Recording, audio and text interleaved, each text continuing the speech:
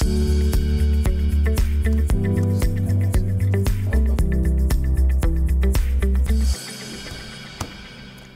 good morning. I'm Dr. Steve Stites, Chief Medical Officer here at the University of Kansas Health System. Welcome back to Open Mics with Dr. Stites. If you take a drive through rural Kansas, you start to understand there are hundreds of small towns that can feel a little isolated. That isolation isn't a bad thing. It's part of the appeal of rural life to many people. But it is a huge obstacle in healthcare. Rural patients often have to drive hours for basic medical care, not to mention specialized care. In some Kansas counties, there are literally no doctors who can deliver a baby. Patients in rural America still deserve and should have high quality care. Today we're going to explore what's being done to help deliver that care in our state. Joining me today, we have experts who have spent decades working directly with patients in rural Kansas. Jody Smith is the Executive Director of the Care Collaborative, which is a real success story for improving outcomes in rural settings. She's also a former CEO of a rural hospital. We're going to have a fun time talking to Jody. Dr. Michael Kennedy is a family medicine doctor who I've known, who was the institutional memory at this place until he retired. Now he was a former Associate Dean for Rural Health Education at the University of Kansas Medical Center School of Medicine. Now I think he's a world traveler. Dr. Bob Mosher is the Executive Director of the Kansas Center for Rural Health and the Dean of the University of Kansas School of Medicine's Salina campus. He was also formerly the Secretary of Health and Environment for the state of Kansas. These folks know a lot about rural care. Thanks everyone for being here. We're going to have a little fun with this program. I've known all these folks for a while. That means I get to mess with them a little bit. This is going to be the best. Let's start by establishing, all right, how is healthcare different in a rural setting? Jody, I'm going to start with you about that. Well, as you said, I was the CEO of a rural hospital for many years and have been working in rural health care here in Kansas for about 35. And it's an issue of delivering the same high quality care, but with fewer resources. It's just the reality that we face in rural communities.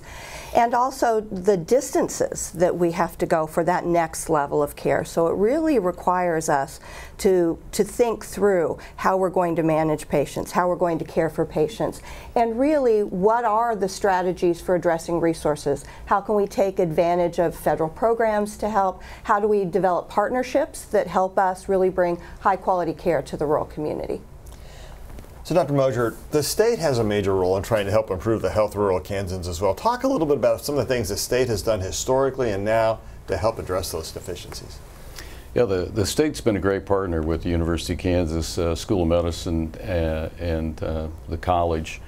They've, for the last, got to think about this, 70 years, you know, with the Murphy Plan that came out in the 50s, you know, moving students out into the rural setting to get exposure to what the practice of medicine was like was a great milestone to start moving the interest of students toward that rural setting. And then back in the late 70s, creating the Kansas Medical Student Loan Program to help offset the cost of medical education, which is a big hurdle for a lot of students that look at health as a career. And that's been very successful. And then even in the 90s, creating the Rural Scholars Program, looking at how could we identify students from rural communities with an interest in medicine and get them in on an early pathway toward admission to medical school as sophomores in college. And that also has been a great success story. And then finally, back in 2011, we expanded the four-year medical campus to Wichita and to Salina, in addition to Kansas City, so that we could increase enrollment and out of that, hopefully continue to attract students with an interest in primary care and hopefully to stay in Kansas and practice in rural. So all of those have been great success stories. So University of Kansas Medical Center's definitely been a great partner right along with the state in moving forward with the programs we need to attract those types of students. It's a pretty darn big deal. And Dr. Kennedy, I teased you about being the institutional memory. It is true. Actually, maybe the both of us could be qualified with that one now. But you've worked with these rural things for trying to get more students out into the rural aspects of the state. How successful were those? Well, what were some of the things you did, and how successful were those programs? We did a lot of things, right? One of the first things that I did when I started as the Dean for Rural Health at the School of Medicine was to open an office for rural health education, and through that office we gelled up many programs that were kind of dispersed and in various departments throughout the university, and so we started to pull those together and then look at kind of the gap analysis and where were the opportunities. And so we looked at things like, was there a place for students to do clinical experiences in their first 2 years of medical school? And there was a small program with just a few students in it. We expanded that to 40 students at its peak, where the students went out for the summer between their first and second year and did a rural experience in a small town. Extraordinarily successful. The students came back with the wow factor, right? And it really charged them up for their second year. And then we adopted the model rural by choice.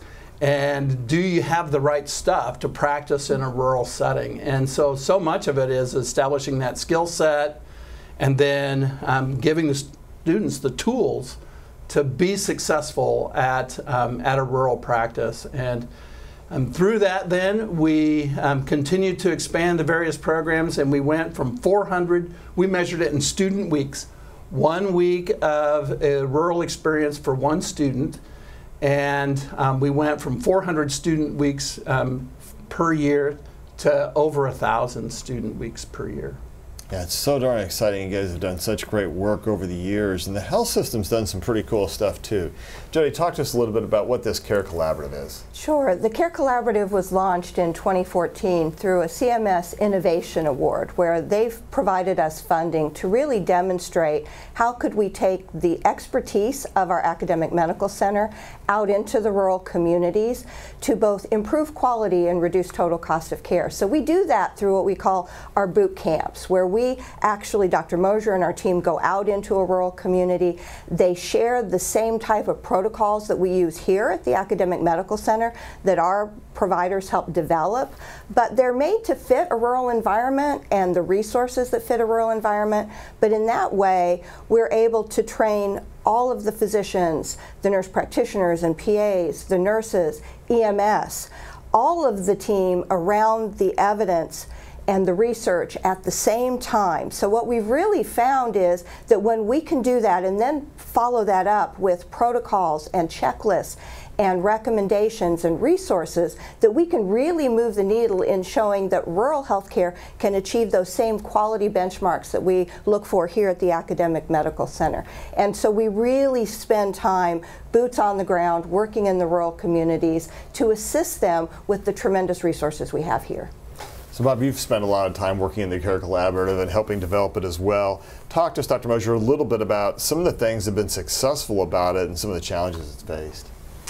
Yeah, it was exciting to get involved with that. Coming from the Kansas Department of Health and Environment, we knew, that we had higher mortality rates for heart attack and stroke victims in rural Kansas, and so as we went out and helped our rural practices develop their protocols for managing those patients, so we started collecting the data to look at it.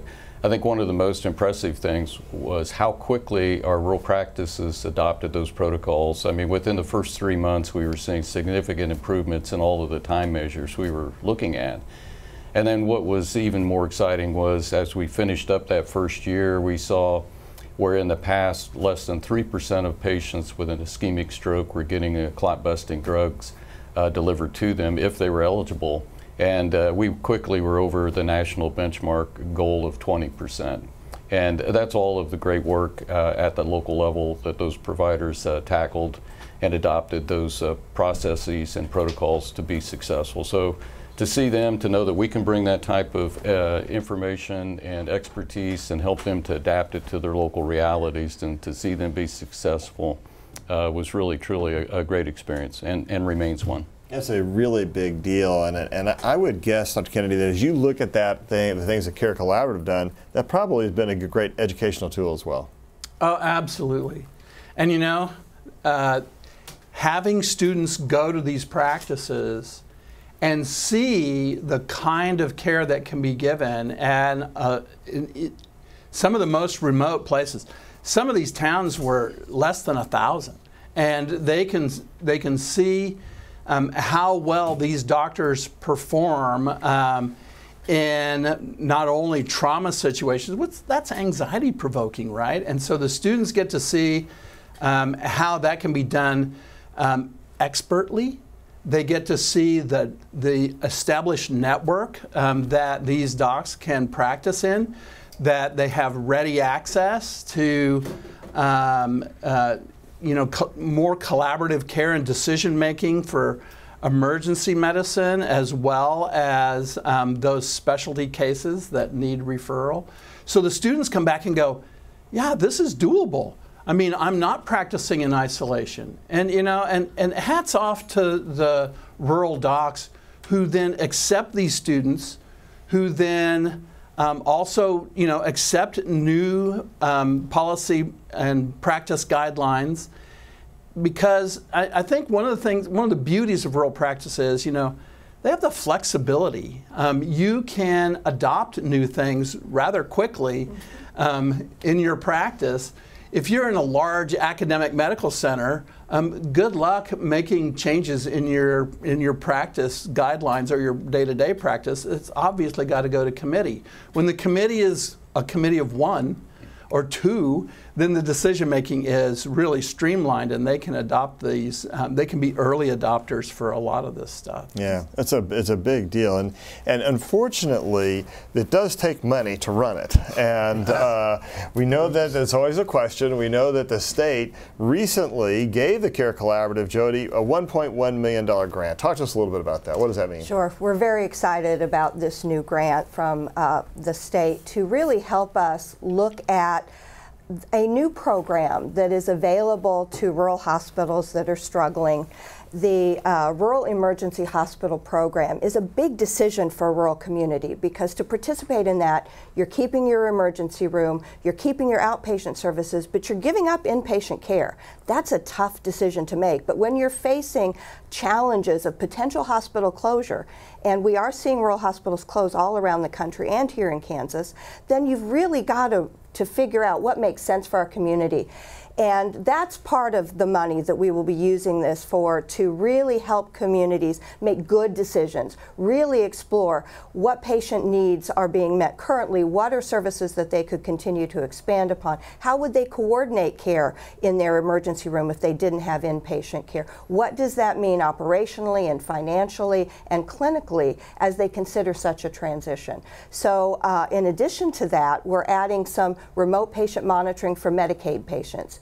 It's something that we piloted during the pandemic with high-risk Medicare patients that we were concerned about during COVID. But this is the opportunity now to expand that and take it out to Medicaid patients with chronic conditions who really could benefit from monitoring between their physician visits. Very excited about the potential to really help rural facilities access some of these leading-edge new programs. That's a really impressive story, and I think the grant was great. We should also talk about the Patterson Family Foundation, which recently gave a $2 million grant to the Care Collaborative.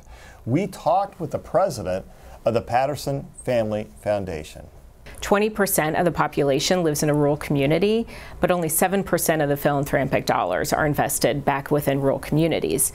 And knowing that the private market doesn't make as much sense when there's depopulation and sparse geography and disparate geography areas, it puts a big role of philanthropy and a big opportunity of philanthropy to step in and fill some of those gaps. So, we know there are a lot of obstacles and a lot of disparities there. How much, Dr. Mosier, you're putting on your KDHE hat plus your dean hat for just a moment, how much is funding the issue to fix these challenges?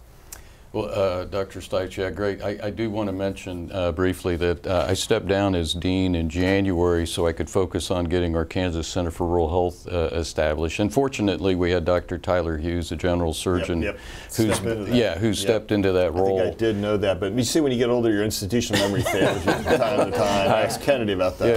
Yeah, I understand, but no, funding truly is a challenge. You know, and policy toward rural health care has always been kind of viewed as, well, it's cheaper to live in a rural setting, so we don't need to reimburse as much and the cost is less. And we know that's not true. But, you know, Jody and the Care Collaborative and myself and others, we've taken a lot of the grants and the philanthropy donations, and we look at it as venture capital, if you would. If we can take that and we can develop a program where we can show it as a successful model and develop a business model that's sustainable, then it's a great investment. But funding is often kind of a barrier, and that's kind of where we're at, if you would, as we start with our Kansas Center for Rural Health. There's a lot of activities and programs that we would like to work with our rural communities on evaluating and investigating, but there's never a grant that just perfectly exists out there that fits the definition. So, you know, the center wouldn't have gotten started without also contributions from the Patterson Family Foundation. So those funding mechanisms are key. They make everything. Yes. And there's so much to be done. One of the challenges I would think, and I'm just making this up so you guys can beat me up about this, do you have a hard time, I know we do, great, do you have a hard time recruiting physicians and providers into really small towns and rural settings? And how do we overcome that challenge? It's tough, yeah. It's been kind of an age-old problem, right? As Dr. Mosier mentioned, 70 years ago, the dean at the time, Murphy, came up with the Kansas plan, and the whole idea was to put incentives out there to attract physicians, mostly young starting out physicians, to rural places. That continues. A lot of the pressures are still there in terms of, you know, having a small town serve as a viable place to educate your children, to have a place for your spouse to work, to have adequate commerce and locally to provide those shopping opportunities. And some of those things then are not things that we can fix, but I think we can attract those. I mentioned rural by choice, and that was really kind of the theme behind many of our programs. Was we're not going to trap the kids who grow up in rural towns who don't want to stay. Many are looking for a path out. There are an extraordinary number that I think we were missing initially that are looking for a way, how can I have a career in my hometown? How can I have a career in a small town? But then there's an option, although not as many, but there's urban folks who are like, you know, I'm sick of the city. How can I get out of the rat race?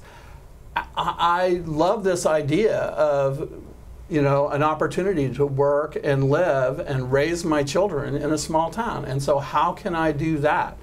I think, you know, the other really visible things about a small town is that sense of village, you know, to raise my kids, for me to live and work, all the social support systems, the social capital has been the term used to describe that. All of those things are in place, but I think a lot of it is stuff that students are not aware of right at the front. They have to, you know, be shown that path. And so that's where a lot of those programs exist, is we can finance your way through medical school. We can help you in the first years of your practice by loan relief. We can show you that support systems are available from the campus where you did your education, Salina, Wichita, and Kansas City. And so I think those are the things that will ultimately help attract you know, young physicians to join practices in rural towns. We're seeing more and more. I did a workforce study several years ago, and it was gloom and doom, right? It was looking pretty bad. It is tough. So. I think we've turned the corner slightly. Yeah. But we still need a lot of new recruits. So Jody, you know, I think about this landscape. You mentioned rural hospitals closing. I know it's been predicted 20 to 40% of rural hospitals could close in the next few years or next 10 years, whatever. And you think, how are we going to reach the patients? Telemedicine looks like it's going to play a bigger role. What are you seeing as the impact of telemedicine in small towns in Kansas? Telemedicine in small towns in Kansas is huge. I can tell you just this week we have a teleendocrinology clinic that is double booked because the need is so great, and they had been without endocrinology services for more than a decade in that particular community. So it really is the way to bridge that gap and really make distances disappear in terms of how we're able to connect those patients to specialists and subspecialists. And at the same time, some of the new technologies allow us to connect with patients in their home. And so for a patient with long COVID, we can now measure their O2 from their home through remote patient monitoring. So it's really amazing, the new capabilities. There's a new grant around nursing home at home. Really exciting new developments in terms of what we're able to do and how we're able to connect patients across distances as a result of the continued focus on improving broadband in rural areas across the state, and in the exciting new technologies, and more physicians and providers willing to engage with technology. You know, here's my suspicion, and Bob, I'll be good to get your impact or your thoughts about this. But you know, so this weekend I went on a long bike ride with my son. At the end of the day, we're looking at the stats, and I was going through it. You get everything: your heart rate here, your heart rate there, how many blah blah, and so much information coming off the old watch, right? Yeah. Right, young watch, I guess. And so, but you look at this and think, wow, we can do so much in rural settings now with some of the technology, and that technology is only going to get better. I think one of the best ways to get access is to get better tech. I certainly agree with you, and you know, we've seen that since we've started with some of the remote patient monitoring. The equipment's improving continually. As we look at how artificial intelligence takes some of that information, distills out the key features for you so that you don't get lost in the forest because of the trees, so to speak. And so I think technology is going to be some of the answer for rural healthcare access and the quality and specialty of care delivered in the rural setting, because we really kind of fail to recognize, we talk about the cost of insurance and whatnot, but in the rural setting you have additional out-of-pocket costs just because of the travel, the time away from work, child care. It's, you know, it's just never necessarily brought to the forefront that that's also an issue that technology can help reduce. I think technology is going to be huge both in urban and rural settings, and I look forward to its broader application as we get better at it and get smarter at it. Yeah. Well, you know, I bet there's some questions that are looming out there. Please send us your questions. They're going to be right there on your screen. You can send them using the links to YouTube, Facebook, Twitter, or email the Medical News Network. But first, before we go to Jill Chadwick in studio about questions, we're going to go to Doc Hawk for the COVID count. Hi. Yeah, right now for the COVID count, we're doing a lot better, Steve. We have been this past week. So 16 total, but only 3 active, none in the ICU, and none on the ventilator. I love it. Yeah. It's back down to where we were last spring, about 6-8 weeks delayed. But it still feels good to be down to those levels. How long are we going to stay there, Doc? I'm hoping that we will stay there for the vast majority of this warm summer season. Even before we move into the fall. So like we've talked about a little bit, this may be becoming more of a seasonal respiratory virus, but we still know there's probably going to be more circulating virus than, say, other respiratory viruses like influenza, other common cough and cold coronaviruses, but hopefully getting into more of a seasonality. So the World Health Organization this last week talked a little bit about their growing concern about the XBB variant, which is part of the lineage from Omicron. Yeah. But they even went so far as to say, you know, maybe we need more of a monovalent vaccine because the current bivalent doesn't look all that great against XBB. Talk to us. Yeah, I think we are maybe looking at that. We know that we've made some changes to our availability of the original monovalent here in the United States. That is no longer available. We are using the bivalent, which has one of the original spikes, but then also an Omicron lineage as well. I think it's reasonable. It will be somewhat hard to tell because we know there can be those shifts in the spike protein, but all of the variants that we've seen recently have all been from the Omicron lineage, sublineages. And so I think maybe trying to tailor a vaccine with an antibody immune response is certainly reasonable. We still have all of those conserved T cell regions, which we have seen throughout all the variants, which are very good. There haven't been any wholesale changes to the virus itself as far as leading to more severe or different disease, so that is always good as well.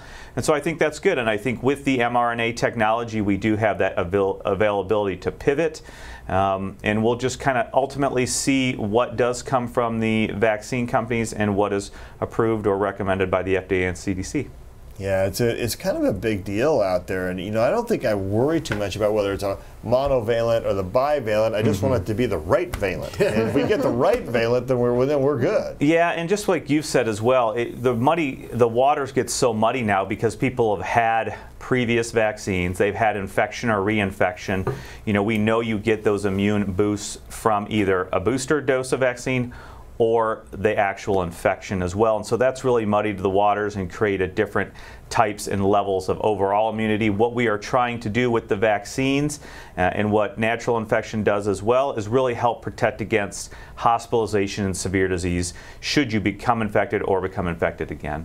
And I think, and every now and then we'll hit that conversation, oh gosh, you guys used to push vaccination so much, it sounds like you're backing off. You're admitting that natural immunity is better. Like, no.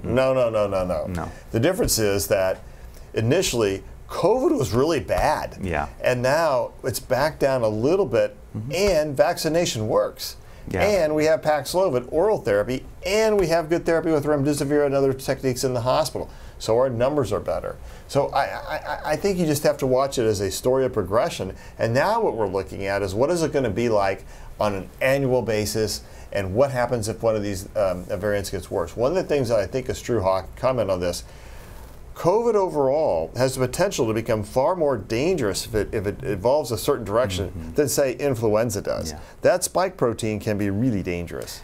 Yeah, and that's what really a lot of the experts that have been put together to maybe model if there's a potential for a large worldwide surge. That is truly what they have concerns with. Can there be some other wholesale changes to the virus aiding to actually increase virulence or escaping our immune systems, our T cells, and our antibodies as well. So I think you're exactly right with that. It is still affecting other parts of the world as well. So I think we have to be aware of that. I heard the other day that there's still a third of the world that hasn't ever had a vaccine dose as well. So it is impactful in different parts of the world. Certainly for most people in the United States, it doesn't impact their daily lives. But even in the United States, there are those certain populations that it can be very impactful as well. All right. I bet there's going to be some community questions out there. Jill Chadwick, welcome back to the chair today. Thank you. Good morning. Bruce wants to know, talking about COVID, have there been any lasting impacts from COVID on rural communities and the hospitals? Oh, that is a great question. Joe, do you want to start with that? There absolutely has been some lasting impacts. During the pandemic, rural hospitals were holding on to patients for long periods of time, waiting for a bed to open up for them to be able to transfer. And so they certainly stepped up to the plate and did tremendous work managing those patients as best they could. But it certainly put stressors on the workforce. And so as we're coming out of the pandemic, workforce shortages are the #1 concern I hear from rural hospital CEOs and CNOs day in and day out, a real challenge there. And then, as we talked before, coming out of COVID, during COVID there were some financial dollars flowing to them to support the pandemic that have gone away. And so now those financial challenges that existed prior to the pandemic are coming back and hitting facilities even harder than they did before. Plus, with supply chain shortages, all of those things are more expensive. So costs are rising, and workforce shortages are preventing them from taking care of some of the patients they may have previously. It is a really difficult situation for rural hospitals today, and roughly half of our rural hospitals are operating at a loss today. Yeah, which is not going to be sustainable in the long run, and one of our biggest challenges. So I love that program. As you talked about the Care Collaborative national program a little bit ago about, well, you may not have inpatient beds, which that means a census of 1 or 2. But you're going to have a strong emergency room and a strong urgent care clinic, which is probably more viable anyway in the long run. It is. It takes the right development of services to make sure that you can appropriately manage that patient who comes into the emergency room, which is why our work as a collaborative becomes even more important, and why the ability to support providers in the rural community becomes even more important. But then day in and day out, patients with COPD and diabetes and hypertension, they need ongoing outpatient services. They need physical therapy. They need pulmonary rehab and cardiac rehab and a host of imaging support in order for them to stay local and get their care local. And so those are the services that through this program we can help them beef up. And so, as you said, they may be giving up 1 or 2 inpatients day in and day out, but what we're able to do is then help them take those added federal dollars and expand some of the services that their community really needs in order to improve health care. It's going to be, I think that's going to be a big development. I think telemedicine is going to aid that so much. Jill. Absolutely. Joe Ellen wants to know, very thoughtful question, are there any programs for high school students to introduce them to the rural care health fields, like summer internships and those kind of things? Oh, I see both Dr. Mosier and Dr. Kennedy shaking their heads. Dr. Mosier, I'm going to ask you to start. Yeah, I'll start and try not to take too much time. But yeah, there are a number of things. You like to talk about this. Yeah, and what we have been doing as the Care Collaborative when we go out and do our boot camps with the local health systems, I always like to ask, what are you doing at the local level to develop the workforce that you need for your healthcare system? And it varies. I mean, there's some really great innovative programs, from just simple work study where the high school student gets to come in and shadow the provider, the lab tech, the administrator, whatever that may be. But here at the University of Kansas Medical Center, the Institute for Community Engagement has been supporting and developing more HOSA programs, which are kind of the health occupations student associations at the high school level. And so they're supporting that type of early health career exposure and shadowing opportunities. And so I would say, look at the local level, look at your school, but recognize that, hey, reach out to any of our campuses. As a matter of fact, we created a Rural Health Council here at the KUMC to look at how we could support all of the various workforce and pipeline activities that are taking place.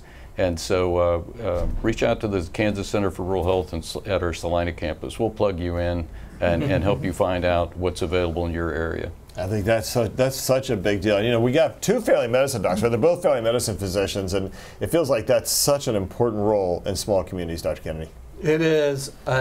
It can't be done any other way, really. I mean, because it's just not, you're not able to sustain your practice financially if you can't diversify the kinds of patients that you take care of. So while you can care for 95% of what walks in the front door, there's 5% that you need to refer out. But if you can't do that 95%, then financially you can't stay afloat. I wanted to say, too, that there are several grassroots programs. They're calling themselves kind of health academies that directly involve high school students. Now, there's, some regulations about minors in healthcare facilities and that kind of thing that need to be navigated.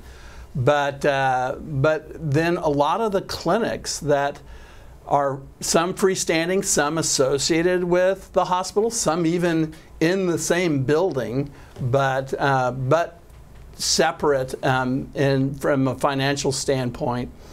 But those then have a little more flexibility. They can bring students in. They can have students, watch procedures, watch how care is delivered in their their hometowns. It's a different kind of care. It's a more personal care because if you live in a town of, I was in a practice of 2,800 people in my small town. You're in a town that size, you know everybody, and you know their kids, and so it ends up being a very personal kind of practice. I think the students get to see that, and that needs to start in high school and then develop from there. Kind of a big deal. Jill Chadwick, back to you. Cindy has a question that kind of speaks to what Dr. Kennedy was talking about. She wants you to clarify what you mean when you say there's no doctors in some communities to deliver babies, because don't you all deliver babies? Haven't you delivered a baby, Dr. Kennedy? That's a big one, but not everybody in family medicine does, and not every community has the doctor. That's exactly right. Is that what you're clarifying? Yeah, exactly right. So if you exclude the urban counties in Kansas, that leaves 89 non-urban counties out of 105? Out of 105. Yeah. So now you're at 89. Only, hey, good job. Only 44 of those counties actually provide OB services, maternity care, and then family medicine docs, while they all train to deliver babies, but then they get out and the environment's different, right? And so, do you have the support systems in place to provide adequate obstetrical services? Because you need anesthesia on call. You need, a place where you can handle obstetrical emergencies, and so those aren't always readily available. And then the other thing that you need, that's critically important, is the other staff in the hospital. So you need nurses who can do that, and you need all the other support systems in place. And so that's not always the case. So we're down to 44 counties that can provide those maternity and OB services from 89. So it's less than half. Yeah. Family doctors. But there's still OB prenatal care occurring, but just not the deliveries. Not deliveries. Because there's, and then you would think, well, the certified nurse midwives will do that. Well, they have the desire to. But the problem with certified nurse midwives is the same that it is with obstetricians, and that is, unless you have a broad spectrum of care, then you're going to be sitting in your office twiddling your thumbs while you wait for those few patients. Your volume in some of those counties is less than 100 babies a year. But the distance is immense, and there it goes. And this is one place where telemedicine isn't always the answer. No. So, Jill. Okay, so Pat gets the last question. What is the difference between rural and frontier? Oh, there you go. Okay, who's going to handle that one? All right, Mosier, you're the politician. Well, it really depends on the program and how you want to define it. But in most cases, frontier is based on population density of 6 people or less per square mile. So, rural is typically like 25 or less. So, there are a variety of programs that define rural in different ways, but when we think of rural and versus frontier, we kind of think of population density. But I always like to add in, what the age demographic mix looks like, but also the distance to the next metropolitan support environment, because there's frontier and then there's isolated frontier. Absolutely. Oh boy, here we go. Guys, you have had a great discussion, and I am grateful that every one of you were able to be here today and talk a little bit about some things that are really important out in rural America. Rural Kansas is a representation of rural America, and I think it's the same in almost every state, right? This story goes on, unless it's like, a really dense state, Rhode Island or what have you. I'd love to hear your final thoughts before we go. And Dr. Mosier, first of all, thank you for your service to the state. Thank you for the service for years as a physician. Thank you for your service to the School of Medicine. And we're glad you're working full-time with the Care Collaborative and the Center for Rural Health. So final thoughts from you. Yeah, I think there's a lot of great innovation taking place in rural healthcare and in Kansas, and they need support. As we talked earlier, funding's a big part of that, and they've been squeezed enough, and I think it needs to be recognized. You give them a little bit more flexibility, they'll innovate, they'll help address what some of the local needs are, but I think some of that has to be done on a rural setting in a regional manner. And I think our academic institution here has been great at recognizing their role, their mission, and supporting a lot of the work that I've been able to be part of. And so I appreciate their contributions and dedication as well. Dr. Kennedy, just to say, long career in family medicine here at KU and an associate dean and all this great work in rural healthcare. Final thoughts today. So, I retired 2 years ago. The only reason that I felt that I could even consider retirement was that there are some great people who were willing to take the reins. There's some extraordinary things continuing to go on. And not to mention the old guys like Dr. Mosier.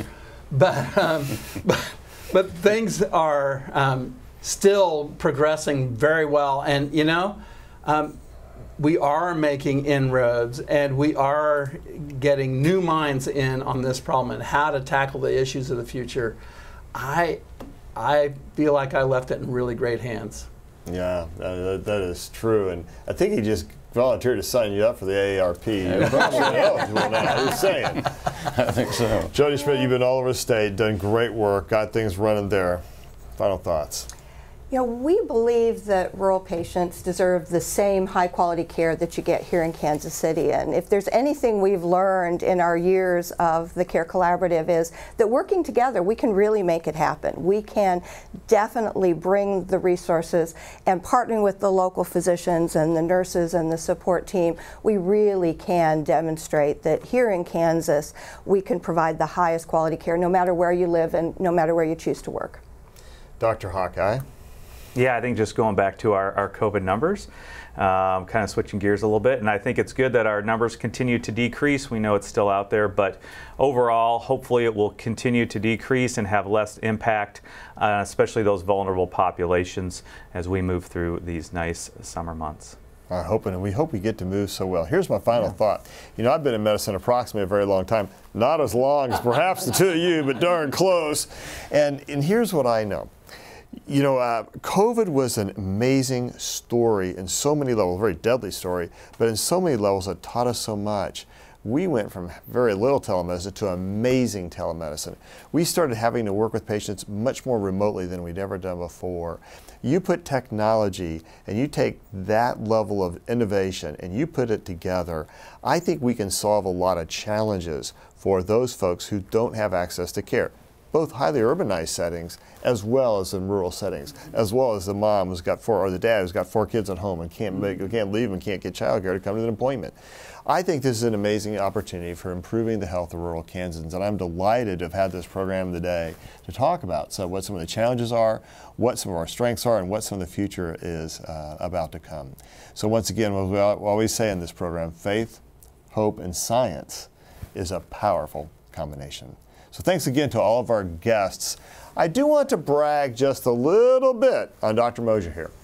Just last week, he received a Career Achievement Award from the National Rural Healthcare Association, the Lewis Gorin Award for Outstanding Achievement in Rural Healthcare. So before we go, here's a little video that's a tribute to his career.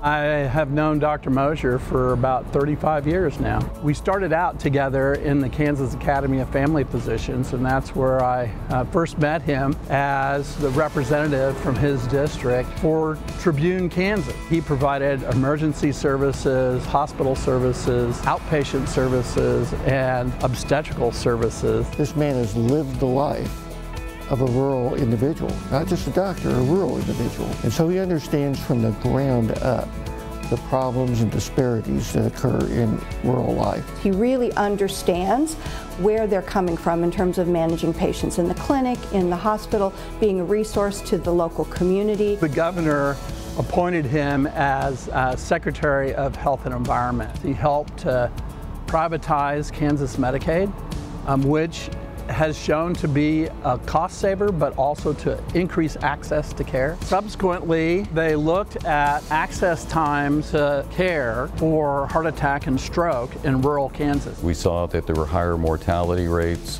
for rural Kansans if you had a heart attack or stroke, higher readmission rates. The Kansas Heart and Stroke Collaborative, which is now known as the Care Collaborative that the University of Kansas Health System helped start back in 2014, is basically taking out evidence-based guidelines and working with our rural providers and health systems to put those into the local realities. But of course people were wondering, why is the Academic Medical Center now coming out across the state? And Dr. Mosier was really able to build that bridge because he had trusting relationships with so many of the providers all across across the state. And today, we have 81 members across 72 Kansas counties, roughly 2/3 of the state of Kansas. He wasn't done yet. The chancellor asked him to lead up a committee to really look into rural medical education. My goal was how could we produce more physicians looking to do primary care and to do that practice in a rural setting. Why not have a 4-year branch campus in Wichita and a 4-year branch campus in Salina? The School of Medicine took on that proposal. Highly successful. It's in its 13th year. The graduates are about 3/4 of them are in rural practices, so it's really served its purpose. What is the legacy of Bob Mosier for rural Kansas? As things play out, I think will have founded the future of rural medicine for the next century here in Kansas. He really has built an infrastructure that will continue for decades. I think Kansans should really take a look in those rural communities, and they'll see folks that are truly dedicated to the mission of providing good care and support for better health in our rural communities. I think it's amazing work that is being accomplished and needs to be respected. Coming up tomorrow on the Morning Medical Update. It's like brain surgery without an incision. Focused ultrasound is changing lives for patients with tremors. I'm Jessica Lovell. On the next Morning Medical Update, we explore the game-changing technique just approved for even more patients. Thursday at 8 a.m. I'm Alexis Del Cid on the next All Things Heart. I was 19 days old when I had my first heart procedure. 2 decades later, she felt so great that she ignored major symptoms that something else was wrong with her heart. The surgery she needed and the medical team she's since dubbed the Dynamic Duo. Thursday morning at 10 a.m. Subscribe to our Morning Medical Update and Open Mics with Dr. Stites podcast. Now everywhere podcasts are available.